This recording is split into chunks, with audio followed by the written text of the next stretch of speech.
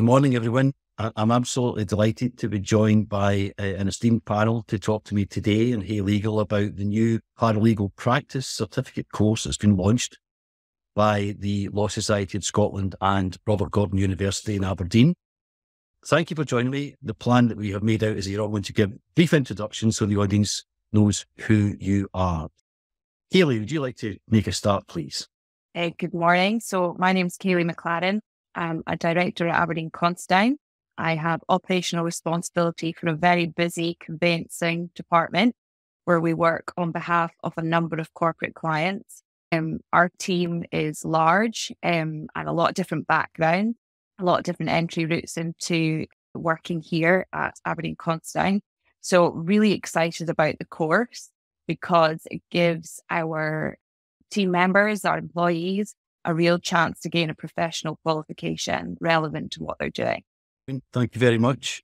Sharon, could you introduce yourself, please? Indeed. Good morning. I'm Sharon Connolly. I'm a Law Society of Scotland accredited paralegal. I'm based with McNabs in Perth, and I focus on conveyancing, commercial conveyancing. And through my work with the Law Society Paralegal Committee, I've had input into the course design. And that's been really interesting, and I've really enjoyed that experience. Thank you. And David, welcome. Can you just give us a brief introduction, please? Thanks, Ali, and thanks for having us on. I'm David Christie. I'm the Associate Dean for Academic Development and Student Experience in the Law School at Robert Gordon University. And I've led the development of the course to date, at least at the RGU side. But it's been great to work with both Kayleigh and Sharon in the development of it and hear what they have to say. I've been at RGU for over 10 years now, and before that I was a solicitor in private practice, so I have seen real life as well as academia, and hopefully bring that sort of influence to bear in the course design. Brilliant. Thank you all. I am very much looking forward to hearing more about this. I think I said in one of our pre-planning meetings that I get to play the role of asking the very simple, daft questions, but there are no daft questions. And the hope is that the viewers will get to understand quite fundamentally what's involved here and how it might benefit them. Starting right at the very start, so why did you set up this course? There was a tender document came out from the Law Society of Scotland who were looking for partners in developing and delivering a programme for paralegals. The vision in that was to help paralegals to develop themselves and their careers, and through that, their role in the various organisations in which they work. So basically benefiting the Scottish legal profession as a whole.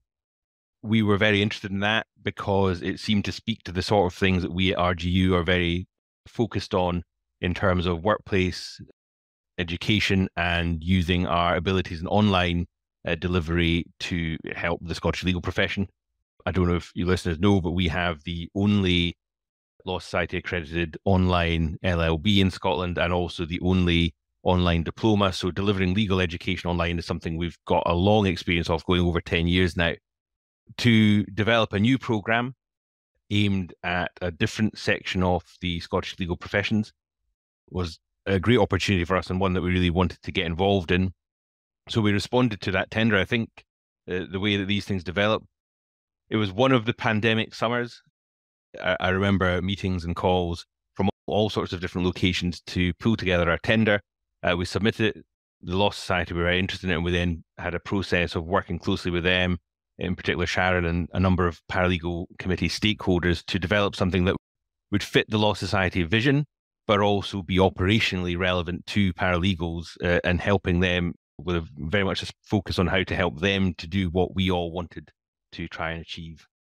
Brilliant. Thanks. So the Law Society seeking a partner. You come in along the track record of delivering academic courses online, which is very interesting.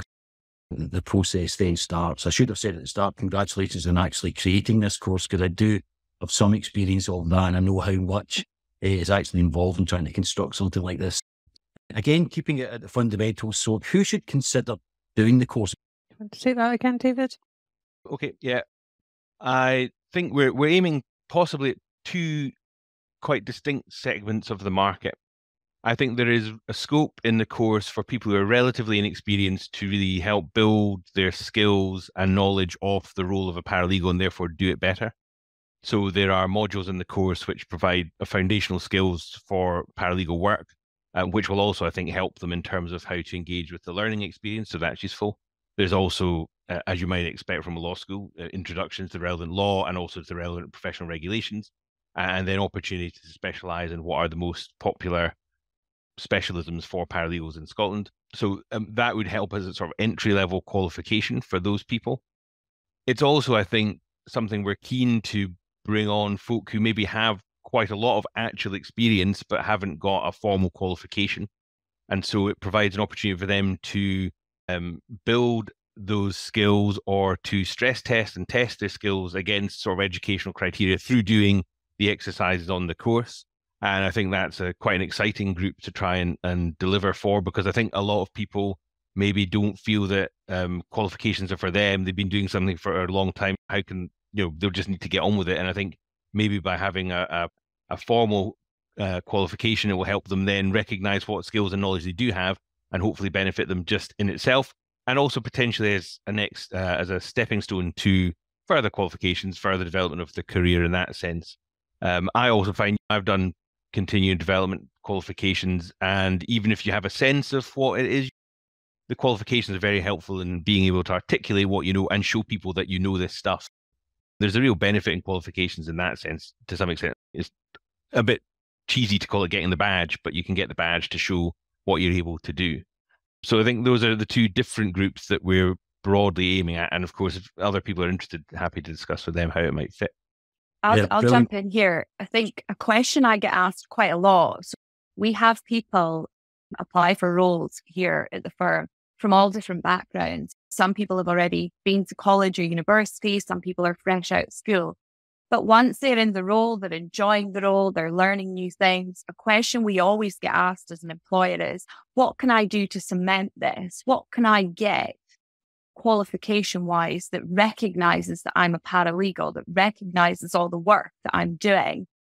And I think RGU with the Law Society really filled a hole here, because there are other courses out there, but there aren't many that actually allow you to apply to become an accredited paralegal at the end of it. And accreditation benefits both the employee and the employer, as far as I'm concerned. Not only does it develop and help the employee, but as a business, having a team of accredited paralegals is very good for our development and growth as well. Yeah, fantastic. Kayleigh, thanks. And David. Sharon, can I ask your thoughts on this, please? I think, again, I've come to it from, I started out as an office junior many years ago and worked my way up. I did my first paralegal qualification back in 1990, and it's just led to such an interesting and varied career. I hold 5 different qualifications of paralegal studies, and I think it just gave me personally the strength to progress and to develop and to know that I knew stuff, and gave me the confidence to deal with other agents and colleagues and clients. Design of the course as well now, it's far more detailed than it was in my day. And it really does give the end user that real knowledge and confidence to go forward. And I have colleagues that will be very interested in this who have been working. Maybe they don't want to necessarily be a standalone paralegal, but they just want to cement their own understanding of what they're doing on a day-to-day basis. And so the course is really adaptable like that. You don't have to want to go off and become a lawyer at the end of doing this and move on to the LLB. It can just be for your own self-achievement. And it's great that we have the online ability for that, because so many of us are working while trying to learn. And so the kind of ability to dip in and out at times that are convenient to you is really good for the end user. Yeah, that's fantastic. So absolutely validation for those people who are working in these roles, but maybe don't have any title and any opportunities around career progression, either internally in your firm or maybe academically moving on if that's what people want. So it's really flexible, which sounds brilliant. I know one of the benefits I have in my job is that I get to see the workings of loads of different law firms, and having been a lawyer myself, I know how crucial the support staff who are not got a title in a sense in terms of being a lawyer or paralegal how crucial they are to the effective running of lawyers and clients. So it sounds great. It was part of the Law Society's vision. I know that when we were trying to match it, is that they want to raise the status and profile of paralegals as a distinct group within the profession.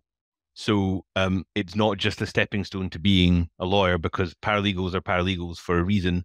And that reason might well be that they don't really want to be a lawyer. And at the core of what we're doing is there as a stepping stone to whatever paralegals want to do next. Thank you.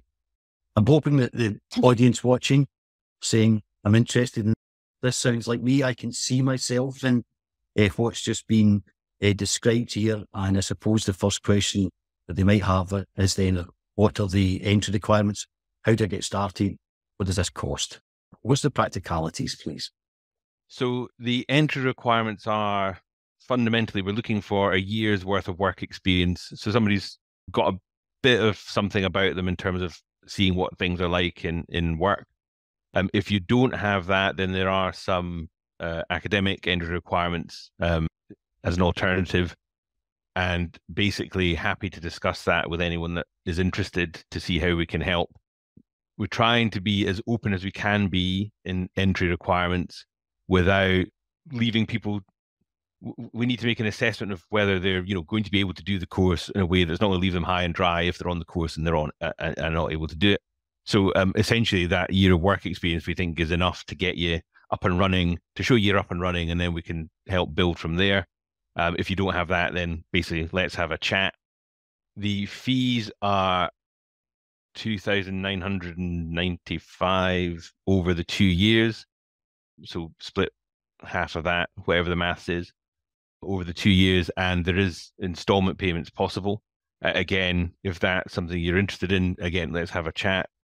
You would then apply through, there's an online application portal which handles all of our non-standard non-UCAS application. So you would go through that.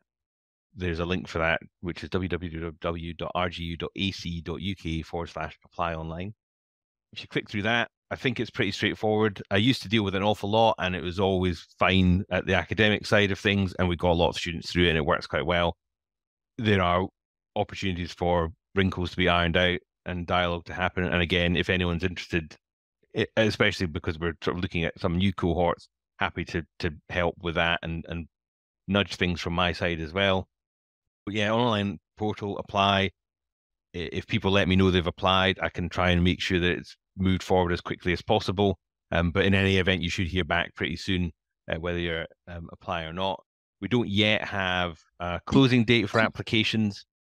We are looking to fix one potentially mid-December-ish, which will give us a bit of a chance to see who we've got ahead of the course starting in mid-January.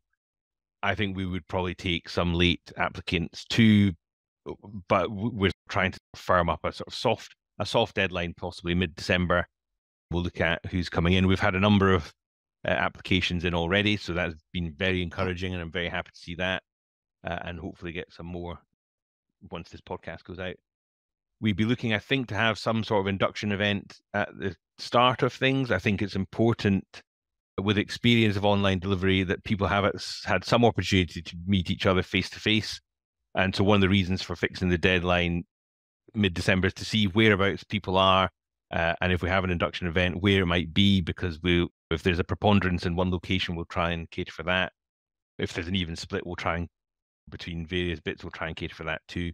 But I think there's a real benefit at the outset of being able to talk to people through some of the logistical practicalities of how you access online learning if you haven't done it before, and also to meet each other and to meet people delivering the course, because there's something about the trust that you get face to face that you can't replicate online. Or if you do replicate it online, it takes a few live online sessions to get to that point. And that means that you're wasting energy on building trust rather than just getting on with the learning. So we'd look to have some sort of induction quite soon, and then be delivering online with weekly online live sessions and supporting recorded lecture material and other reading.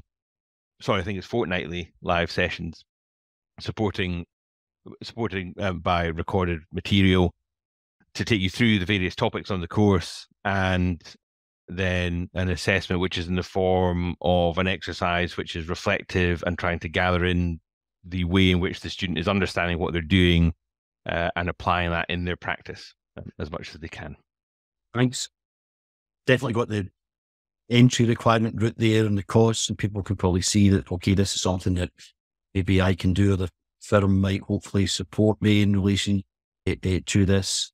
And you mentioned the dates of possibly the first cohort, and that all sounds fantastic.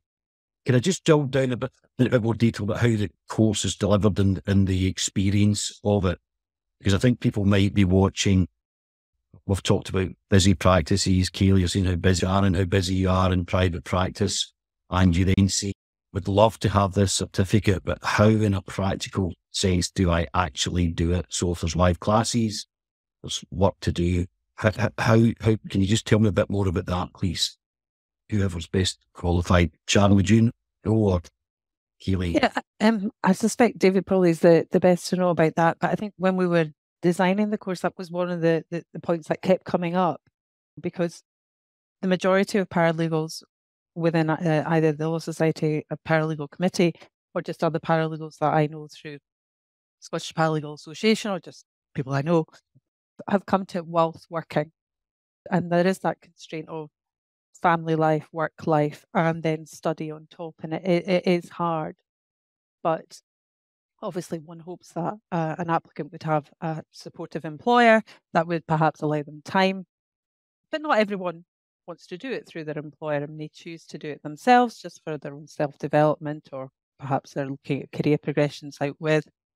And so the course, when we were looking at the hours and time and commitment, the online ability, picking it up as and when you could, yes, there would be live sessions and there would be encouragement for that, but they would try and filter that round the candidate so that it was accessible, whether that's tea time or a random weekend or something like that. But that very much depended on what the candidates needed and the feedback from RGU and what their lecturers and things could do for that. But it's been very much designed with the working member in mind. Kayleigh, do you think, just in terms of the busy environment that you've described already, people signing up to do the course from your company, how would that play out, do you see? Yeah, so we've been lucky enough to have David talk to a number of our team already about the course, because when it was first floated, there was a huge amount of interest from people already working in the firm. And as Sharon said, I can't speak for all firms, but certainly here we've got a very supportive culture to funded learning schemes and development of our team. As I said earlier, it benefits them, but it benefits the firm as a whole as well. And I would really hope that other firms would take that approach as well. We understand, particularly if you've been out of higher education for a while, I'm not sure I could go back, but particularly when you've been out of higher education for a while, it is an adjustment to go back into it. Not just the academic side, but as Sharon alluded to as well, your family, your personal commitments. We do appreciate there's going to have to be a degree of flexibility. We're hoping we can work with RGU on that and allow our guys who are keen to do the course the flexibility that they need, because ultimately it's a short time period in people's careers. We're only asking for a 2-year commitment staggered over an academic term. So hopefully we can make it beneficial and work for everyone. Well, that sounds great. And I'm sure there's loads of supportive cultures in firms, and I'm sure this can be worked around, but it could be something that someone watching is thinking, hopefully that's the environment I'm in. And it's great to hear there's flexibility as well from the providers. Yeah, just positions well. Ali, on that, we, again, with the experience in delivery online, most of our online students are working, so we're used to creating a structure which works to make sure that there's an incentive to do the studies, because I think when Sharon mentions there's work, there's family life, and then there's education on top of that, we know that education has to fit within that, but also we need to create some sort of structure that allows people to do the education too, because often it will be the one that suffers most when people are trying to balance those things off. So we do have requirements to participate, obviously done with understanding of pressure, but to try and make sure that when we have a live session, for example, there is a critical mass of people in that live session because it makes it valuable. I think our preference would be to have that during the working day just for our own delivery, and hopefully that is something that students could accommodate. But again, if we're getting preponderance of students where that really doesn't work, then we'll look at that again. And also in terms of the showing of how study fits into the skills involved, it would be helpful to have a degree of cooperation from the employers. But what we're not asking for is direct employer engagement. One of the things that has fed into this is university experience in delivering graduate apprenticeships, not in law because there isn't one, but in other disciplines. And we're not looking for that level of engagement from an employer where it's a tripartite arrangement. I think what we discussed with the paralegals when developing the course was it would be great if the employers are on board and essentially respect the fact that the paralegals are doing this work because it's helping them, and then the employer, not quite, actually more than indirectly, quite directly, so that hopefully there's some allowance for it. But again, we can look at individual circumstances and see what we can do to fit those individual circumstances within the structure of the course. And that's something we do regularly with our other online courses. Fantastic. Thanks, David, for explaining that. You covered and I'm interested to hear from any of you about the experience of the live classes in particular, because I'm thinking, trying to filter questions through the mind of those watching, what's actually involved. So I've got to go into a Zoom call. For many people, as it possibly envisaged, might be there. Do I need to talk? Do I need to participate? Do I need to have my camera on? All of the above. So is there any guidance you could provide in relation to that? The vision I have, and again, it depends a little bit on what comes next, but is that we would have live online sessions. I think we'd cap them, depends a bit on the numbers, but I think 15 is a decent size for an online class. And then we'd have more if need be. And there are various functions now on Zoom that have become quite helpful. Before the pandemic, when I was doing online tutorials, the platform we used was basically unique because there was a little button you could press that showed you putting your hand up. And that became incredibly effective in an online class because it allows people to say they want to speak. I think we would hope that people would engage, and the hand up function works quite well. And there are various other gizmos like voting buttons and text chat and so on to help people engage. We would hope for people to engage in the online live session because that's what it is, rather than sitting listening to the lecture, which would be something where you could do in your own time. Again, I think there's a lot of evidence that having cameras on really helps in terms of the educational benefit of it. So again, I think we'd hope that people would put the cameras on, but I think we'd always be happy to hear from people who had difficulties with it for whatever reason. If it's just the background behind you is a mess, then I have seen it all, and we've all seen it all. So there's nothing that can be surprised by that. But there may be other reasons for it, and so if people aren't comfortable, we can discuss that too. But I think there is a benefit not just for the teacher, not staring at a series of black squares, but also if you're on camera, you have to pay attention in a way that you don't necessarily feel you have to pay attention if you're not on camera. So hopefully we'd do that. There would be, I think, exercises set and scope for discussion, helping to pull out what the key bits are from the various information provided for each topic and to explore that further. And there may be a variety of those things, whether it's going through a problem question type scenario or discussion of an element of practice, an opportunity, and I think it's an important opportunity just to ask questions about what's going on and a chance to share experiences. One thing that I've found quite effective recently, again, since the sort of pandemic has increased the scope of online meetings, is breakout rooms. And again, there's something quite useful about breakout rooms which can provoke discussion among a class, which you don't necessarily get when you're just simply calling on people to speak. So there are a variety of different things to do. I should say the colleague who is going to be leading much of the delivery has herself been a paralegal recently, so she has come to this school from that background, and I think that will help in terms of the discussion as well. That's brilliant. There's going to be someone who's followed that route that's delivering the course, because it brings so much insight. Just when you're talking here, I do some teaching myself in an online environment, and it is a game changer when there is interaction and people are involved and they contribute. And I know not everyone wants to do that, and that's understandable, but when the opportunity's there, it's great when that happens, and it can really change the dynamic. And it's also a great opportunity for people to kind of knowledge share.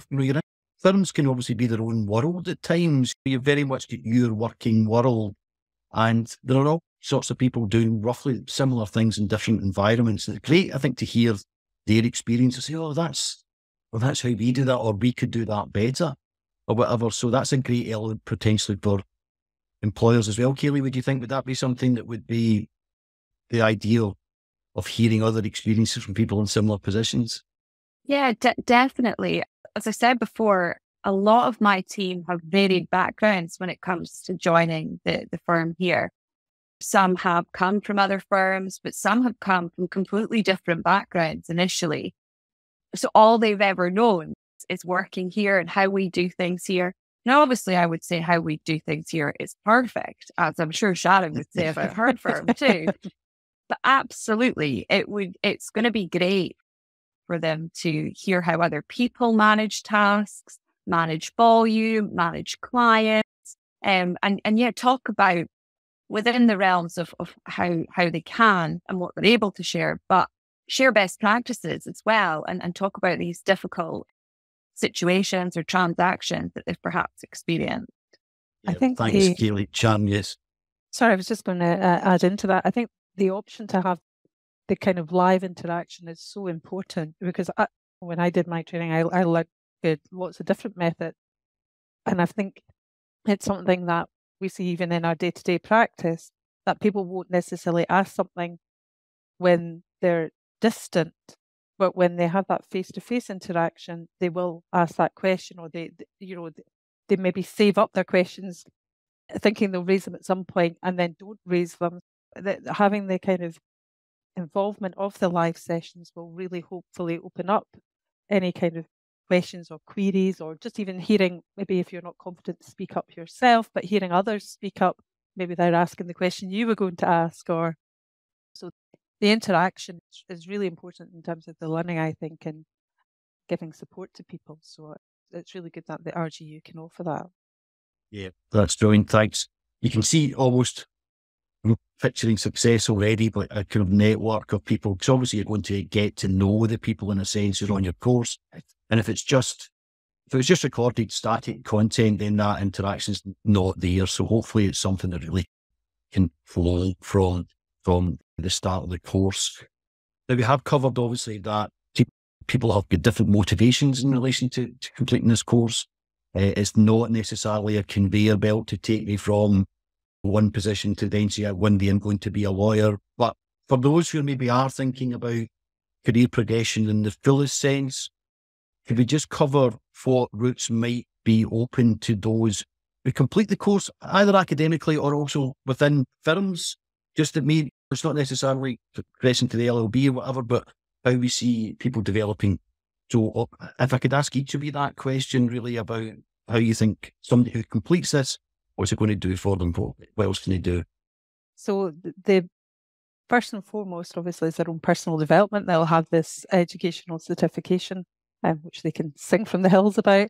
And using that, they'll be able to apply to the Law Society's accredited paralegal scheme and look to become accredited. And that accreditation is valuable for firms, but also valuable for that individual. It gives them the kind of seal, if you like, of, yes, you can do the job. You're doing what's expected of a paralegal at that level. Here you go, kind of thing. And that's also good from the public's point of view as well, because there's that accreditation. They can look you up in the Law Society website. There's a special accredited paralegal section there. And so it's good for everyone. And that comes from having the qualification. There are other routes into the scheme, but the main one is to hold an academic qualification. And you can also join the Scottish Paralegal Association as well from holding a paralegal position. So that's great from that point of view. And obviously just bolstering your own knowledge and day to day. Thereafter, we'll leave to the other side. Thank you, Sharon. Kayleigh, how do you see success here for the successful candidates? I would definitely echo what Sharon said. It's a personal achievement for the individual first and foremost, and really pleased that it's a recognised qualification for paralegals, because that has not been at the forefront. As you already alluded to, Ali, you're already asking, where can they go with it further? I hope a lot of people take it and that's what they want to do, and that's the qualification that they want to achieve, and not see it or not have to see it as a stepping stone to something else.